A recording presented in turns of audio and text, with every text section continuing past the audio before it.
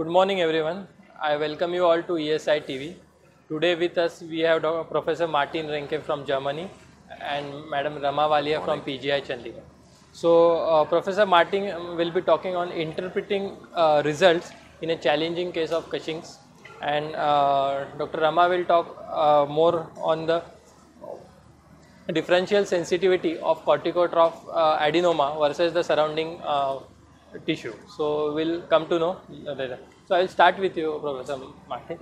So yeah, there are many come to the diagnosing of Cushing. There are many diagnostic challenges, and the one which is most important for an endocrinologist or a thing is how to differentiate Cushing's from pseudo Cushing's.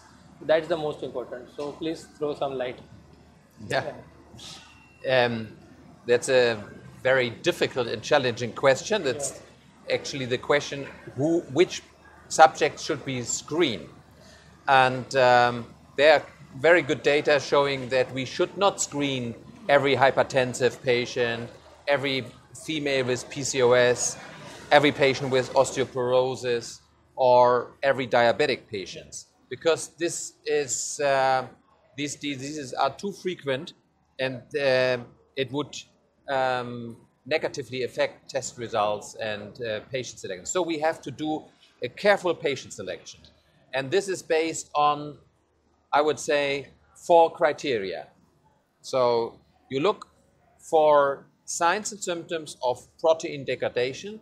You look for skin changes, which are quite typical.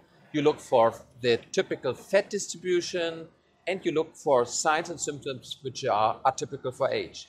And if you say no signs and symptoms atypical for age, no fat distribution which is really located here in the neck and in the face, no signs of protein degradation, and also no skin changes, then it's not Cushing and you shouldn't screen.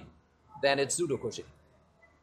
It's not that simple, but it's very important to really not to screen everybody, because this will lead to nothing. We have to spare our resources for those patients who have a critical indication. So key message is the clinical thing, and clinical pre-test probability, what we call, should be more. That's the key message from it. Can I ask something? So if a patient is having uncontrolled diabetes, and because of that there is not typical Cushingoid features, weight loss is there, so patient is actually not obese. Many times we see such patients. So there, even if we are thinking that it may not be Cushing and we want to do the screening test, 2 screening tests, which test will you recommend? So you are speaking about a diabetic patient, type 2 diabetes. Patients, we are thinking of with uncontrolled resistant hypertension. So we are actually thinking of that there is a pre-test possibility of Cushing is there. So if we want to do the first two tests, what do you do? Okay, so I prefer always the 1 milligram DEX test in a patient who is not taking birth control pill or having other factors which can affect the cortisol binding. And then I prefer the 1 milligram DEX test. Why? Because it's more sensitive than urinary free cortisol. Midnight cortisol, salivary cortisol, is also a good test, but in practice, many patients are not doing it exactly as it should be. So the logistic is more difficult. Just to further enhance the discussion, because in many cases pseudo Cushing, ONDST 1 mg actually is non-suppressible. So and then we have to subject the patient to LDDST, that 2 days test. So what is your take on that? So should we subject directly such patients to LDDST, because ONDST is likely to come non-suppressible and LDDST is more discriminatory?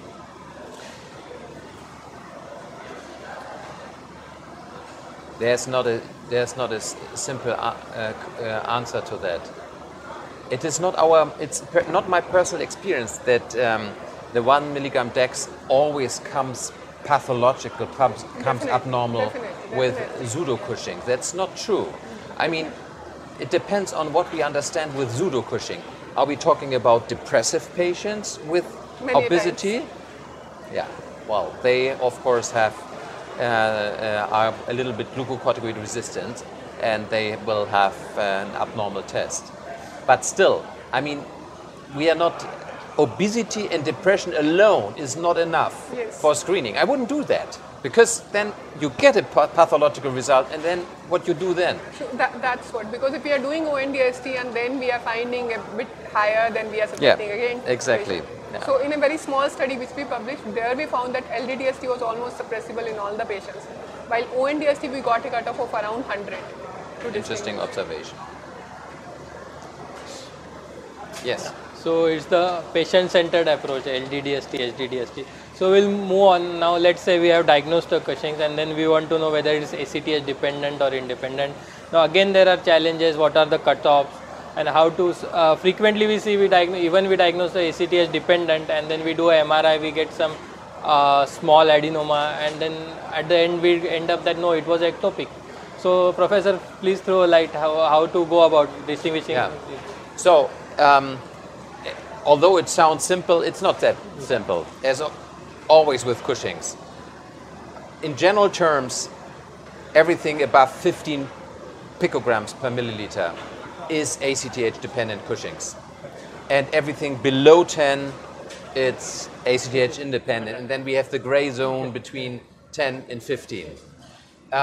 However, one has to admit, if you look into the literature, there are good reports showing that patients with clear-cut adrenal Cushing's have ACTH levels, sometimes suppressed, sometimes a little bit, 12, 13, 14, 15, and then again below 10. So there are fluctuations, point one. One has to keep that in mind. Secondly, we have problems with the ACTH assays, especially in the lower normal range. ACTH measurements are not very consistent, and differences between assays can be substantial. With one assay, all patients are suppressed. With the other one, you have levels between 10 and 20. So every endocrinologist have to know exactly the assay the person is using. Thirdly, in critical cases where we cannot decide whether it's adrenal or not adrenal, CRH stimulation can help us. If we have an ACTH increase above 13 following CRH stimulation, then it is not adrenal. Then it is ACTH dependent Cushing's. So that's my answer. So there are a couple of points which needs to be taken into consideration before that. Now let's say we have diagnosed and we have treated, but we all know that Cushing's is known for its recurrence, and patient need long-term follows obviously, but then it comes that which test to follow, how to follow this, and where to pick up that initial it's starting to recur. So what's your take on that? Test to apply for the recurrent Cushing's. The recurrent. Well, there's no prospective trial investigating which test is best. Whether it's it's clearly not urinary free cortisol. This is coming at the latest. It is the 1 milligram DEX test is quite good, but probably salivary cortisol is the best for initial recurrence, because it starts to be abnormal quite early on. It doesn't help you to decide what to do with the patient. Let's say, because biochemistry always is first and clinics comes later. So then you have a patient, salivary cortisol is elevated, it used to be normal, now it climbs up. What do you do with the patient? Do you send to surgery? No. As long as there are no symptoms, no. So you calm the patient down and say, well, come next year, or come if you develop symptoms, because then it's time to decide what to do. Just to add to this, so we do late night plasma cortisol routinely, and we do it on OPD basis. We have published a study where we used late night plasma cortisol on OPD basis versus after admission, and we found different cutoffs, but even OPD basis was good enough to rule out hypercortisolism. So we are doing it routinely. So in the patients who are having recurrence, what our data shows that 11 p.m. cortisol actually is the first one to rise. We do not go for salivary cortisol because the assay is not well standardized. So many times we get haywire values. But plasma cortisol is good enough, and that actually the cutoff of less than 105 actually rules out hypercortisolism. And this is the one which starts rising. And as you have said that even if it is rising, unless the patient has some features, we are not, even if we investigate, we may not find anything further. So we just wait till the sign and symptoms appear, or the cortisol is definitely in the higher range. Okay. Yeah, good strategy. So yeah, we came to know a few strategies how to deal with it.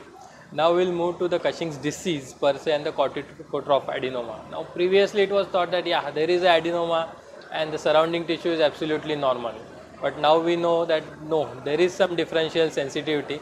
Dr. Rama will guide us on that. What's exactly the differential sensitivity? So what we are actually thinking on it is that they are nascent corticotrophs, and because of certain mutations, a corticotropinoma arises. So what happens is, it is relatively resistant cells which are arising from the normal corticotrophs, in which the negative feedback is at a higher point, but the positive feedback is actually upregulated. So there is under suppression, then we do dexamethasone suppression test, but when we do stimulation test, the CRH stimulation test, that is upregulated. So because of that, there is growth of the adenoma. And this differences between the corticotropinoma versus surrounding corticotrophs can help us clinically in deciding which patients are likely to develop Nelson adenoma post-adenectomy, or which patients are going to remain in remission. This is all totally clinical data which suggests this. So yeah, so please let us know what is its clinical implication for this in developing remission. So for Cushing, when we were analyzing our data of Cushing disease, we found that the patient who actually came early had lesser lag time, had more severe phenotype, like they were having more having proximal myopathy, more having diabetes, so they were having severe phenotype. And of course this is a well-known fact that after surgery, lower the day 3 cortisol, longer the hydrocort requirement, then they remain in remission. So both these factors, the previous one says that the disease phenotype is more severe, and the second one says that the corticotropinoma and the surrounding corticotrophs both are suppressed. So these two factors, along with disappearance or absence of diabetes and hypertension post-operatively, which again says that the cortisol burden has been withdrawn, says the patient will remain in remission, and for this we developed a score, Cushing disease remission predictor, and we made an app also. So, but then is it only the disease? It happens in all the diseases. More severe the diseases, more are the chances that the patient will go into remission. But we went and looked at the cortisol levels. The cortisol levels between the patients who went into remission versus who had persistent disease or relapses were same. The cortisol, ONDST, LDDST, STDST, all these levels were same in the patients who had remission or who were not in the remission. So probably there the role of cortisol sensitivity comes. The patients who are more cortisol sensitive are likely to remain in remission, and then we can pick up this cortisol sensitivity from the behavior of the surrounding corticotrophs and at the somatic cell levels. Like somatic cell levels, more of the proximal myopathy, more of diabetes, shorter lag time probably predicts remission. So yeah, in terms of cortisol level, it was same, but to predict remission, yeah, there is something like differential sensitivity has to be picked up. Great. So now what about its implications in development of Nelson syndrome? So Nelson adenoma probably is actually a feedback sensitive tumor. Patient is having a corticotropinoma. We are subjecting because of one or the other reason to adenectomy. As soon as the steroid burden is taken out, there is growth of the adenoma. But it doesn't develop in everyone. It develops in almost 40% of the patients who have Cushing disease, and we are subjecting them to adenectomy. So do we have a predictor for that? So what we found, the patients who developed Nelson syndrome had more severe proximal muscle weakness, had more frequently discriminatory features of protein catabolism than the patients who did not develop Nelson syndrome.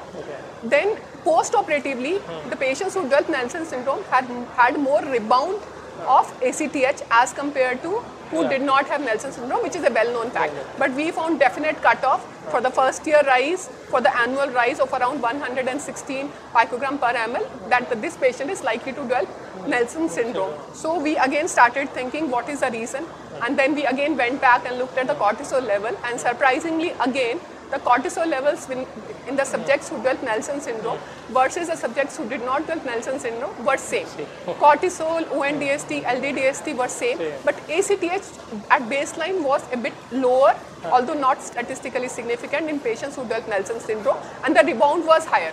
So there is something which keeps the tumor suppressed, and as soon as we take out the adrenals, there is growth of the adenoma. So probably who the subjects are having more of cortisol sensitivity, they are likely that they are more symptomatic, and once we take off their adrenals, they are more likely to develop Nelson adenoma.